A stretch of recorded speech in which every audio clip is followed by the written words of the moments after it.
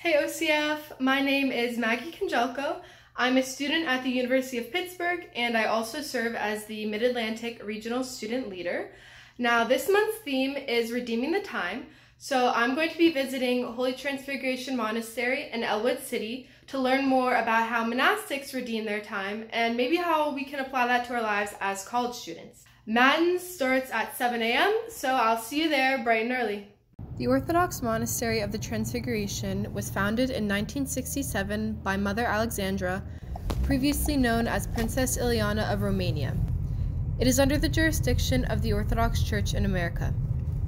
Mother Alexandra founded the monastery with the goal of providing a place for American Orthodox women of all backgrounds to experience monastic life. Today I'll be interviewing the abbess of the monastery, Mother Christophora, along with Mother Paula.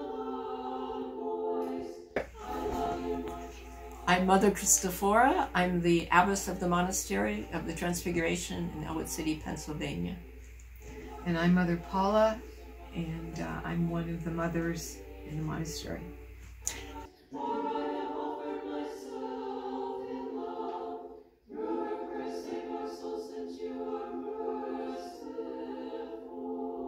Our theme for this month is Redeeming the Time. That's actually picked from Ephesians 5:16, redeeming the time because the days are evil. I wanted to come to the monastery and kind of learn about how you do things here and how you go about your day.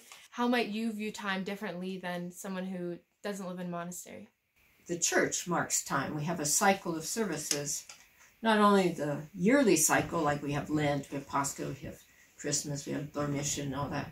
That's a yearly cycle, but we have a daily cycle. Our Vespers transitions us from Thursday into Friday or whatever. So we're marking that time of the setting of the sun. And then in the morning at the sunrise, we pray again together, the Matin service or Ultra service. And that's for the rising of the sun, the beginning of a new day, thanking God for the light.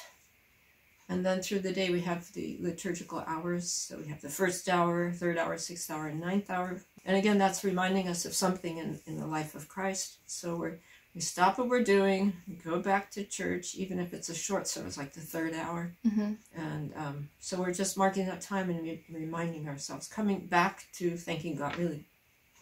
So that would be one liturgical way. As far as work, we also feel like we don't have enough time.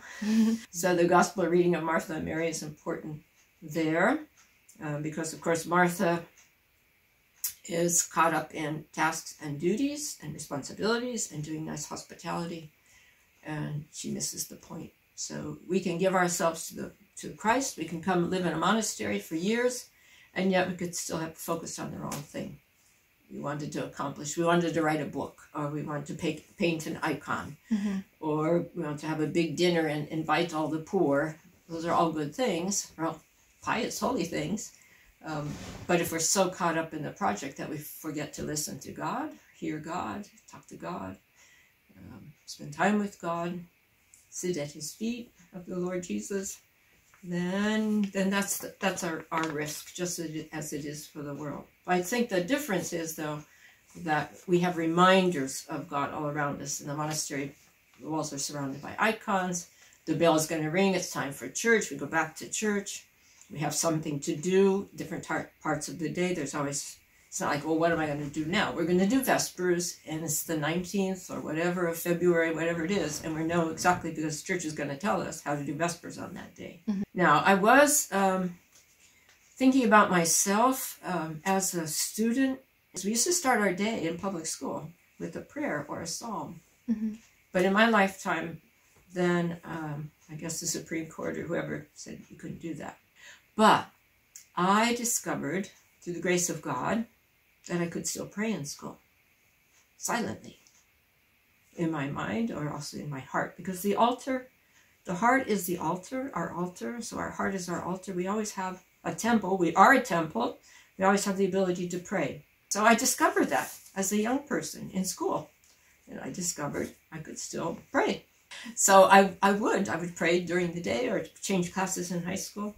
And the same with college. Like I went to, a campus where you had to walk a distance between buildings and between classes. And Well, maybe I had a monastic calling because I would pray during that time. The Holy Spirit was teaching me to pray. That's how we learn to pray.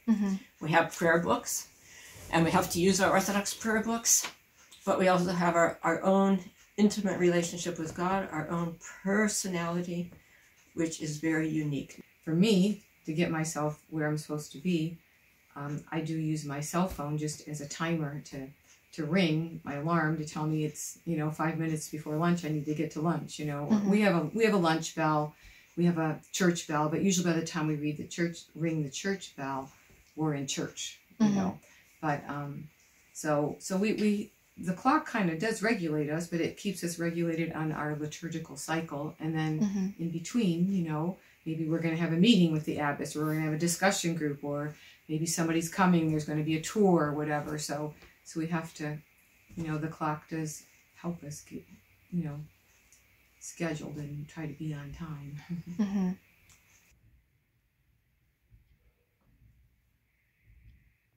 Smile. She's a former OCFer. Yay, OCF. Both of you had mentioned how like the liturgical time kind of tends to dictate your schedule here in the monastery. Now for students, unfortunately, I don't have as many opportunities to spend time in church. What do you feel that I can take away from the monastic approach and like try to incorporate the liturgical cycle in my life as a college student? Before I came to the monastery, I was an elementary teacher, and I didn't really pray as a child, even though I grew up in the church. I knew the Lord's Prayer, I knew the Creed, but I didn't really have much of a prayer life as an elementary kid, or as a high school, or as a college kid, I'll have to be honest. After I got my job and was more back into the church and trying to follow a cycle, like at noon, right before it was time to go to lunch, I had a little, half-hour, 45-minute break from the kids.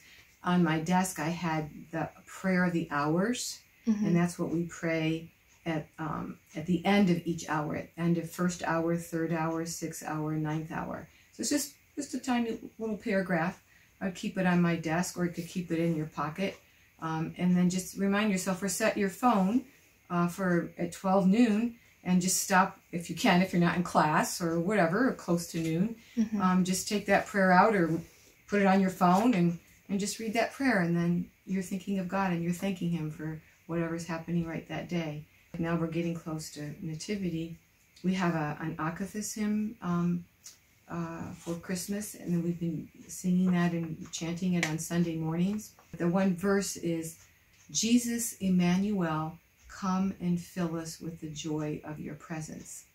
So I really like that, so I've been trying to say that more during the day than I am saying the Jesus prayer right now, just to remember that as a season, it's a seasonal thing, and you can change it for whatever feast day is going on, Lord who was transfigured on the mountain, have mercy on me, or whatever, just to kind of keep you focused on what's happening. But it's easy to get busy in the monastery too. You have to, like Mother said about being Martha and Mary, sometimes I think I'm definitely a Martha.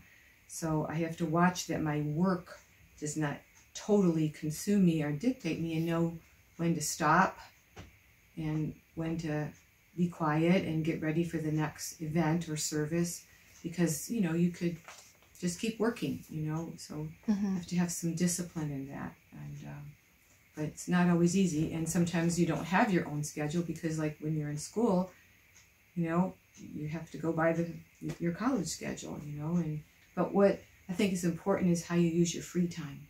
And obviously we need to relax. Everybody needs to relax a little bit and have downtime, because it's, good for your soul too, just to stop and be quiet.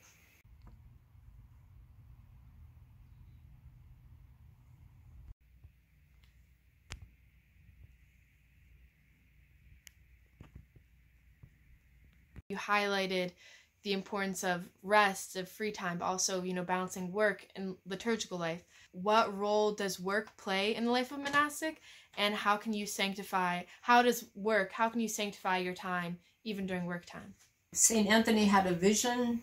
He was asking God how to live, St. Anthony in the desert. So he saw another monastic in this vision, an angel dressed like a monk, and that angel would do handwork for so many minutes, like 15, 20 minutes, and then he would put that down and stand up and go over to Zycon, and he'd pray for a while, and then he would come back and do handwork. So we're showed that we really can't stay in prayer all the time. We can be in a state of prayer, but literally praying all the time, using all those words. Well, we can't do that. So work kind of balances that. Sometimes, especially handwork, can calm us down. Each sister's assigned some task. So some of the nuns are blessed to serve in the altar, to take care, clean the altar. They assist the priest like an altar boy would do, or an altar server.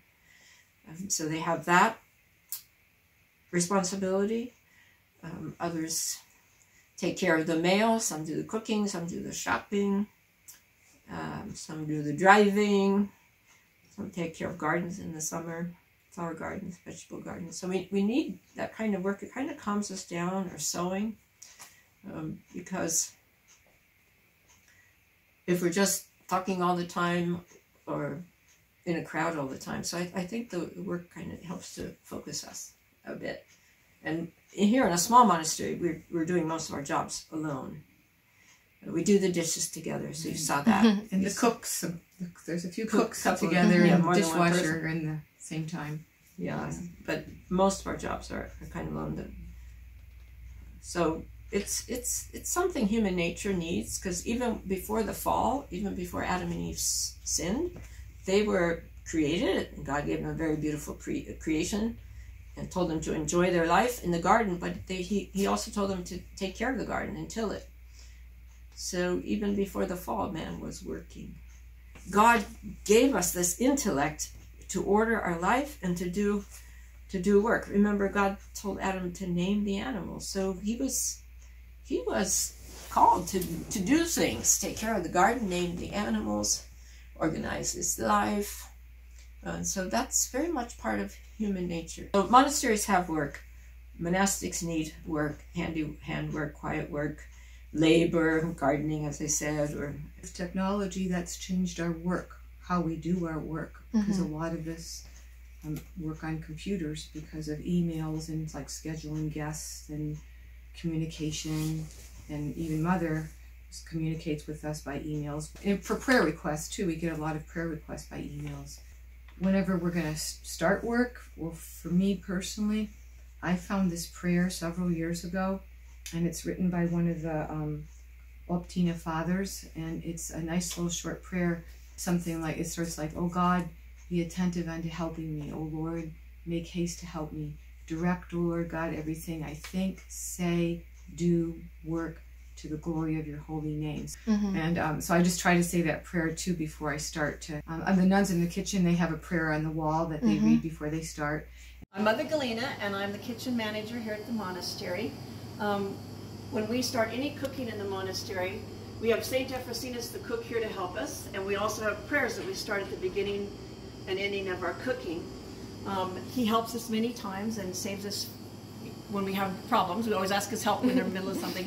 But everything you do in the monastery is redeemed in God's time with prayer, and you don't just do it for yourself, you're doing it for the Lord and for people that are coming here to eat. And people often say, "We use the same recipe, why is your food so good?" And we think it's because it's prepared with prayer. Because of the prayer. Yeah. Or it could just be make the sign of the cross in the name of the Father, Son, Holy Spirit, or the prayer to the Holy Spirit, O Heavenly King. You know, something short, just to kind of say, okay, because this is going to be from God, and how will I respond to what email I'm going to read, or this text I'm going to read, or whatever. Beep goes off, and whatever you're doing, you stop, you know, pick up the phone, you know, what is it, you know, and sometimes you feel like you have to answer it like right away, you know, and it can control you.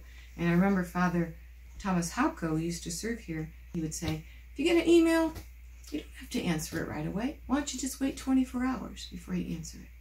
You have time to think about it a little bit, you know, because sometimes sometimes we're like really quick to respond, and maybe what comes out of our mouth or what we type or text is not proper, you know, or we can react to things, you know. So sometimes it's maybe wait 5-10 minutes or something. Think about something before how you're gonna respond to that text or that email, because it can control you, and sometimes we get compulsive and obsessive about stuff. You need to know when to turn your phone off, and especially going to church or wherever you're going to be praying, you know, just put it on silence and just try to not get distracted. Mm-hmm.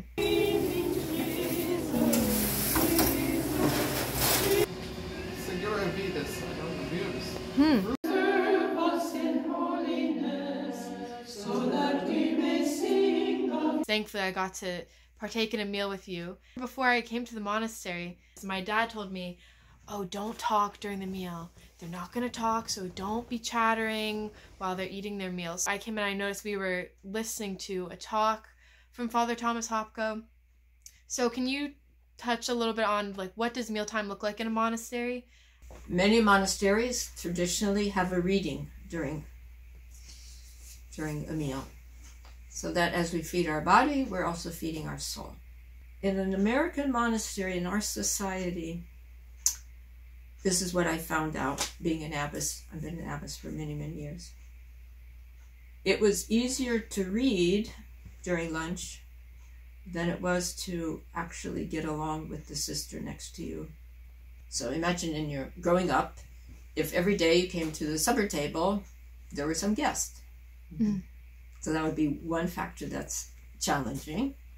And then also imagine growing up that if every day you came to your dinner table, you had been at school, you had played outside with your friends, you're sort of like excited about your day, wanted to share it. Mom or dad was going to read to you while you ate. So it didn't give you any time really to be a family and to share. Like some monasteries that ring a bell, you start to eat, and they ring another bell, you start to drink, another bell, the person's reading. That much structure, I don't think is going to bless us and our society with in the way that we need to grow. Lord Jesus Christ, our God, have mercy on us and save us. Amen. There are books that are... That mealtime where you all sit together seems as a way to, like, redeem your relationship with one another. Yes. Right, because that's the only meal that we actually gather for. We do breakfast on our own, and suppers, we have leftovers. We have a common room where we can come and go as we please during the evening and in the morning. There are different traditions, but the abbess it's going to be very organic. So the abbess is going to make some choices and see what she thinks the community needs. So I thought it was much harder to be a family and talk as a family and love each other than it was to have a reading. So I challenge us. Who's reading the Bible, but it's not a book, it's a person. There is no... Most of the time I'm eating my meals alone. Do you think that that's like a particular time that I can take? Like, how can I redeem mealtime in particular? You could listen to a podcast while you're eating.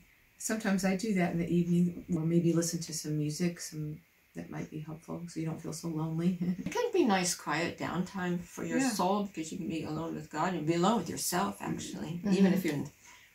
It's kind of a lot to expect that we're always going to be thinking about God and communion with Him. Sometimes we just need to be in communion with ourselves. Like, I find that going on a walk helps me to debrief what happened during the day, and I just try to use that time to thank God, even if it's struggles or good things or problems that I'm worried about or having anxiety about something. If I just like talk it through and just start thanking Him for everything that happened that day and think about it, you know, or sometimes it doesn't happen until I get to my cell closer to bedtime and I think about the whole day. You know what a prostration is. You make the cross and you bow down on your knees and then you touch your head to the floor. It's called a prostration. I think you all know that from Lent.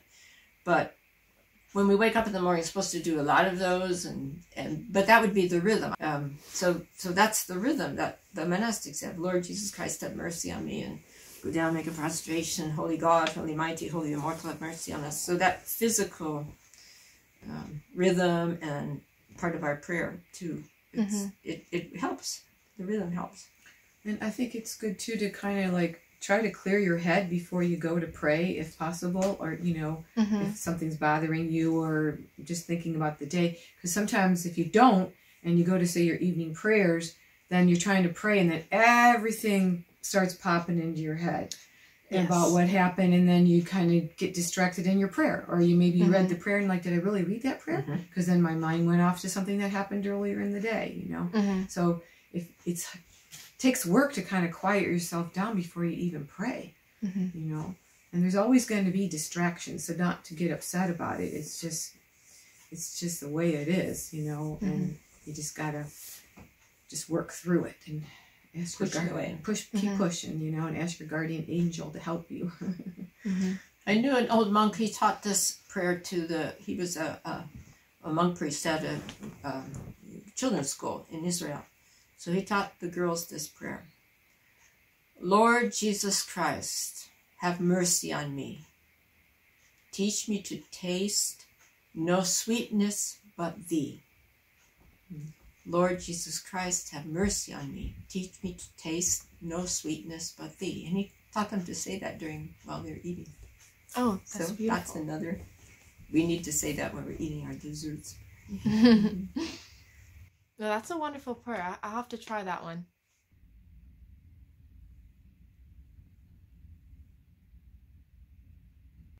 Yeah, I like how you talked about like quiet time and communion with yourself even before you take time to spend time with God. And that's like the perfect segue, because I'm really curious about the role of private time in a monastery. It seems like there's quite an emphasis on like time alone or just like time to yourself. So why do you have that emphasis? And I'm also curious to see, what do you do during your private time, if you don't mind me asking? I waste time. Me Which too. is a sin. I fritter it away. I look at too much news on my iPad. Time is part of the fallen world. It's creation. So God doesn't live in time. He's in eternity. And in the next life we'll be in eternity. But time is part of this world. So it's given to us as a gift. We have time to spend, we have time to use, we have time to pray, we have all these things. But being alone, personal time, private time, is a great gift, because that's how we can enter into knowing ourselves, knowing God, being in communion with God. So in general, more people that join a monastery are introverts. So when we have free time, many of us like to be alone. Other of us, we have a couple of extroverts, they like to do things together. So you see, we have our human nature, and we have to nurture ourselves in the way that works for us. Okay, we're going to get ready to go to Vespers, and we're going to hear about some saints for the day, for the next day. And so I try, it doesn't always happen, just try to sit down for maybe 10 minutes before church starts, if I can, so I'm not rushing, to read about that saint or something, some small meditation or prayer, so that I settle down before I get into church. Because if you're like working to the last minute and rush into church, and then it's hard to settle down. Church, or like maybe you're driving to church, you know, what are you listening to, or what are you doing while you're driving to church? Or is it going to be something that's going to help you focus, or maybe you could just turn all the noise off and just be quiet while you drive to church or walk to church? Well, yeah, and Mother Paul and I we were invited to a liturgy recently. We drove together to Pittsburgh one Sunday because we were invited there. Mother Paul was driving, and I said, well, I'll read the communion prayers. And so I brought the prayer book, and she drove, and I read the pre-communion prayers, and that's just a way to use the time. And then it was like, we prayed all the way to Pittsburgh, saying those prayers.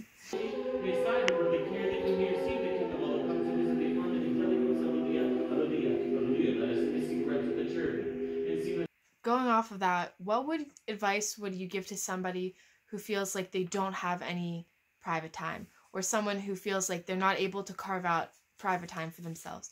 I know you kind of touched on it earlier, with like saying prayers between classes. Do you have any other like practical suggestions like that? I think Father Hopko said once, you know, everybody should take quiet time or have time of silence every day.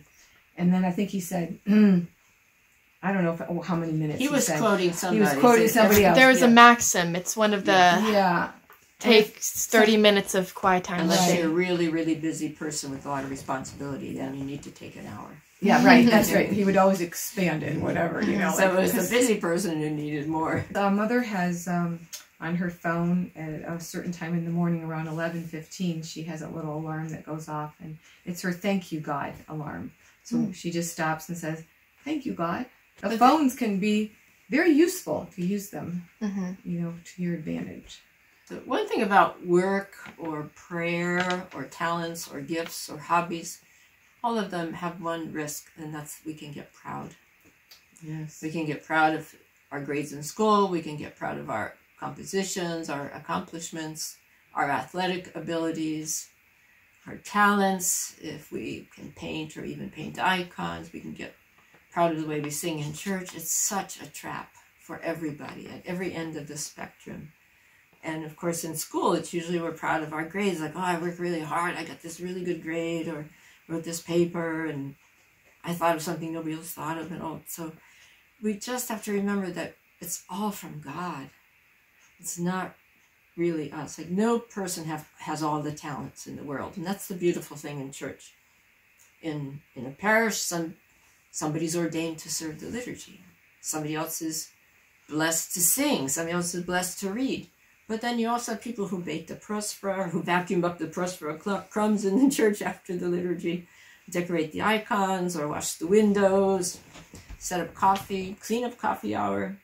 There's so many things that we really need each other. So we shouldn't, if we feel like we have some great talent and accomplish something, just to remember that we couldn't do it alone. We're doing it with God's help, but we're also doing it with each other's help. Because if we have a really nice lunch one day, or if some sister paints a really nice icon, like people will say, who cooked here? Or who did this garden? Or who painted that icon? And we'll be shy about answering because that sister could get proud. And then the other sisters could feel like, well, everybody notices the icon. Everybody notices the flower garden, but nobody notices that I wash the towels every day. So we really need each other, because if nobody was washing the towels or answering the phone, then that other sister who happens to have a talent of iconography wouldn't be able to paint an icon. So in a way, it takes the whole community. Sometimes you're asked to do things in the monastery that maybe you've never done before. And you think, oh, I don't have that talent, I don't have that gift. But you learn it and you develop it. And that happens when you go out in the world too. You graduate from college and you're focused on one particular job, and then you get into that job and you're like, I need some training or whatever. We all need help with that. We can also be proud of our work, and we can feel like it depends on us. Then all of a sudden we get cancer, or we get COVID, or somehow we even get the flu, and it's like, oh, now somebody else is going to do it. So it wasn't all me. So we always have to remember that it's really God, and God is giving you the intelligence to do it. He's giving you the strength to do it, but there might be a day when you don't have that strength anymore. In college, I remember the big thing was grades, and then get into grad school. That was like all they're doing. When I was an undergraduate, all I was thinking, they're really only helping me figure out how to get into grad school. They weren't helping me how to be a better person, or how to just exist on a bachelor's degree, or what kind of. It was like, you'll need this if you want to go on to study this. You're going to need this. You're going to need this course. So you have to really pull back and say, how do I want to spend my life? Your work can't define you, and it does in our society. In America, we meet somebody. What's your name? Where are you from? And what do you do? Right? Isn't that the big question? And then when somebody gets sick, paralyzed, God forbid, because that's so hard, then they don't have that identity anymore. But they're still a person. They're made in the image and likeness of God, just like everybody else. Right. So whether it's your grandmother who's has dementia in a nursing home, or maybe you have a brother who Down syndrome or something, and it's like they're just as much image and likeness of God as I am with my big degree. And so I have a cat, Pasha. I get my winding down. It takes forever to wind down, so I can start my evening prayers, my shower, and all those things, read in the evening. My cat is so smart. He didn't go to college, but he's smarter than I am, because he's like, Christopher, it's time to go to bed. You're tired. So he'll go over to the bed, and he'll put himself to bed, and he'll look at me like, and I think, oh, who's the educated one in this house? Yeah, so he's teaching me about time. I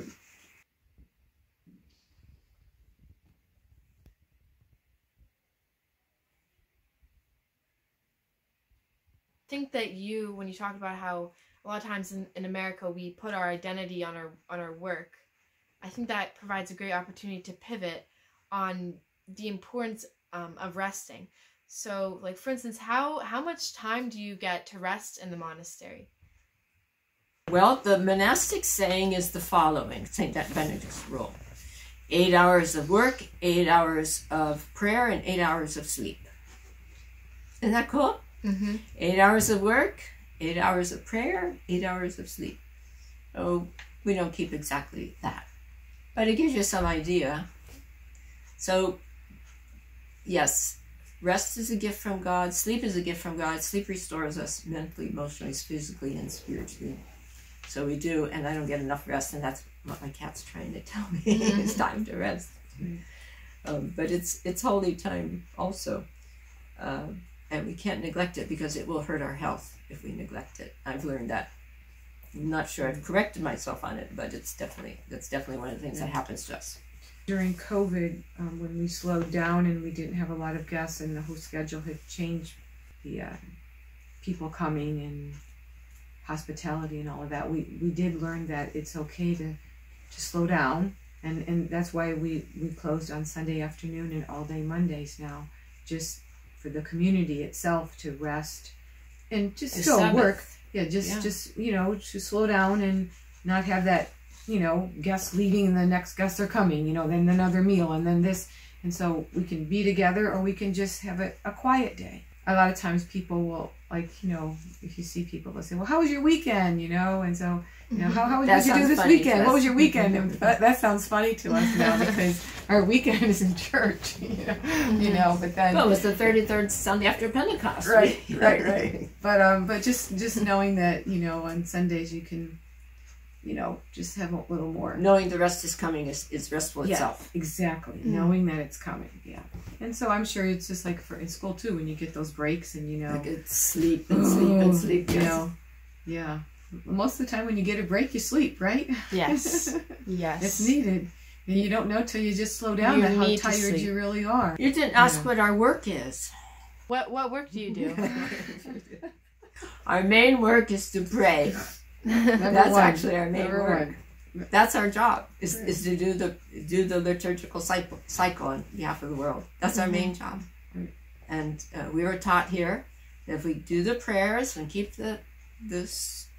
pray for the world and praise God and do the daily prayers, and He'll give us everything we need. We just basically do basic housework, laundry, cooking, cleaning, and shopping, and correspondence and office work and balancing books and things like that, mailing lists.